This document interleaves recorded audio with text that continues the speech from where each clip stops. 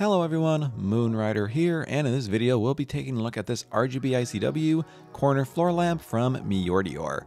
A couple key features make this lamp a worthy contender for your living room, gaming setup, or well, anywhere.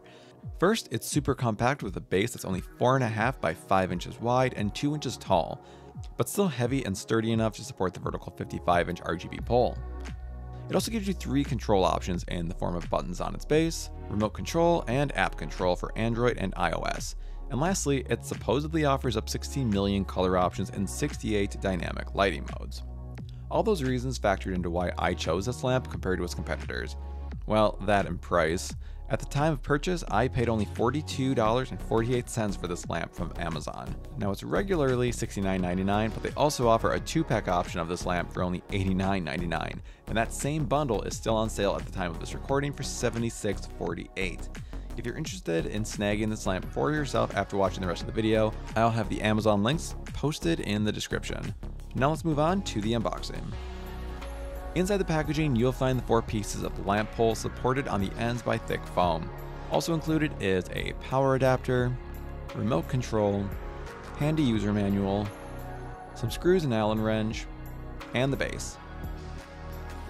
Assembly is easy and straightforward. 3 of the 4 poles are male-female fixture pieces, and these can be installed in any order. This one with the cap is the top piece. Slide the male end of one of the fixture pieces into the female end of the base, then tighten one of the screws into this hole here. Repeat this process 3 more times. With the fixture pieces installed and screwed in place, plug in the power adapter. Now you've got 3 control options to choose from: the 3 base button controls, remote, and app. Let's cover the simplest first, being the base button controls, which are located on the top of the base. From left to right, pressing C cycles the color mode. The middle is on and off, and pressing M cycles through different music reactive modes. While the base buttons are extremely basic, the remote gives you access to a few more features and quite a bit more control. Starting at the top, you have off and on with an auto button that commences the dynamic color cycle. The second and third rows consist of 2 mode buttons, essentially with one serving as next mode and the other serving as previous mode in the cycle. There's also quick and slow for adjusting dynamic speeds, as well as 2 brightness buttons. The 6 colored buttons in the next 2 rows are quick access static colors, but don't worry, the remote does give you access to a few more colors down below. The W button changes the RGB to a warm white, and the color button lets you cycle through several shades of each primary color. For instance, here it starts as red, but press it again and you'll have orange, and keep pressing it and you'll eventually reach this bright yellow. There are also variations from purple to magenta, blue to teal, and a cooler toned white. Also nearby, you'll see these 4 buttons for 1 to 4 hour automatic shutoff timers.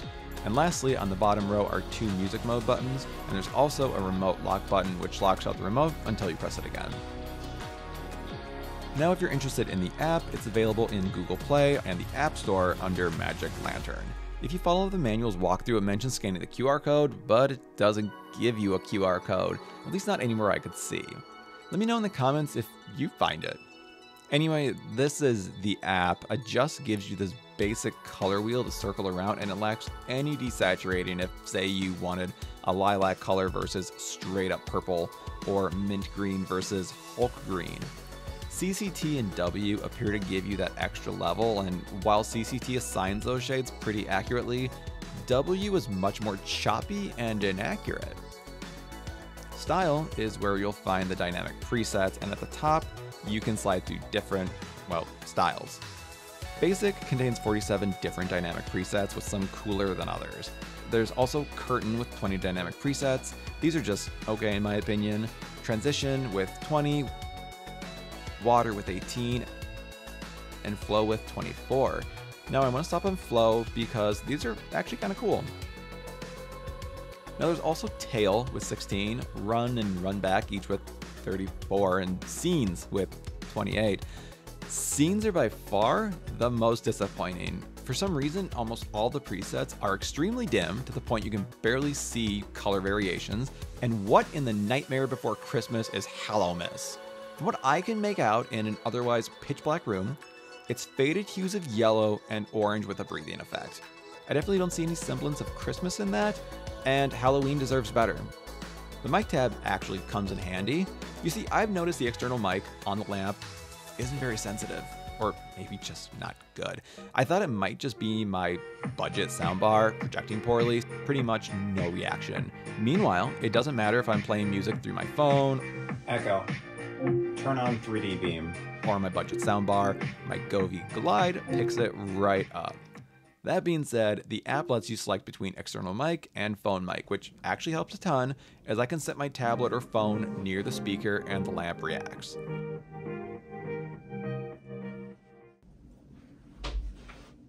Guess it's just picking up everything now. All right, tweak out, I guess. Yeah, it is tweaking. So the Govee beam isn't really picking anything up, because only if it goes solid color blinking, then it's not picking anything up. It's kind of in standby. Whereas the Miortior beam is still going nuts. If you want to switch up the reactive style from rhythm, spectrum, rolling, and oh yeah, energic, well, unfortunately you only get those reactive choices using the external mic, so I'll just forget about them. Lastly, the app does let you set a schedule for the lamp. You can schedule days and times for it to turn on, and again, days and times to shut off, which is, I guess, kind of cool.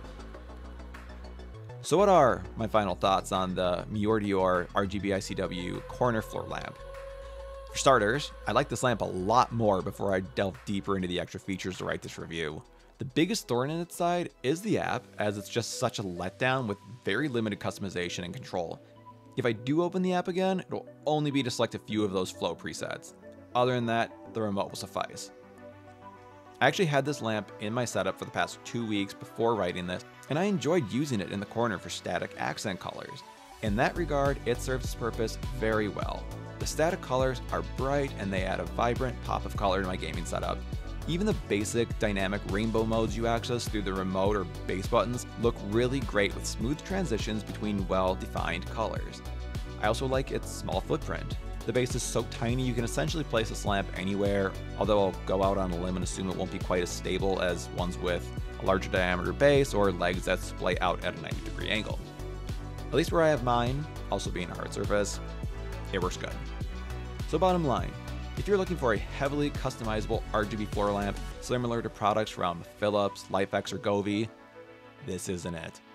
However, if all you're looking for from an RGB lamp are bright and vibrant static colors, maybe some dynamic presets, a clever remote, and a base with a micro footprint, then yeah, I think you'll be happy with it. Especially if you can score it on sale like I did. So that's it for my review of the Miortior RGBICW floor lamp. If you have any other questions, feel free to drop them down in the comments. Also, give the video a like if you enjoyed it and found it helpful, and subscribe to the channel for more gaming setup content and tech reviews like this. Thanks for watching. Later.